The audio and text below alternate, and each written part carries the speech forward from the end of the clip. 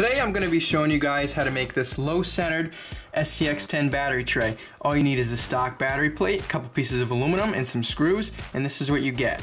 This is pretty much the lowest center of gravity you can achieve by using full-size lithium batteries. This, in my opinion, is by far the best relocation option if you still want to run full-size batteries. So, let's see how to make it.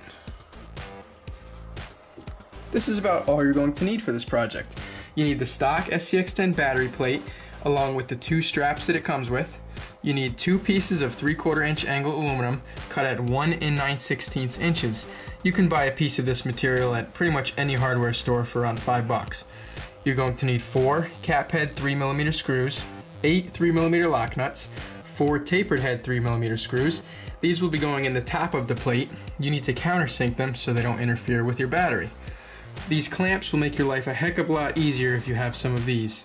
Also, you need stuff to measure and mark your parts with. You're going to need a couple of drill bits, and you're going to need a hand drill or drill press. The first step is going to be to mount your aluminum angle to the chassis like so. The key is to have them as low and as far forward as possible without interfering with your shocks, your suspension links, or your motor. Do a quick mock-up with your battery plate to make sure nothing interferes. And the next step is drilling them to attach them. Next, you need to drill your holes and install your screws to fasten these plates to the chassis rails. Make sure your holes are nice and centered on the chassis rail, and you install 3mm lock nuts from the back, and that's that. For this next step, having a small set of clamps comes in handy once again. We need to attach the battery plate to the angle aluminum pieces we just mounted to the chassis. We do this by drilling 4 holes in the top of the plate and countersinking them. Normally you want these holes to be nice and in line, but I'm going to use these pre-existing countersunk holes, so my other hole is going to be around here. Make sure that this plate is nice and centered on your chassis. Now, while they do sell countersinks for countersinking screw heads, I realize that most of you probably don't have that.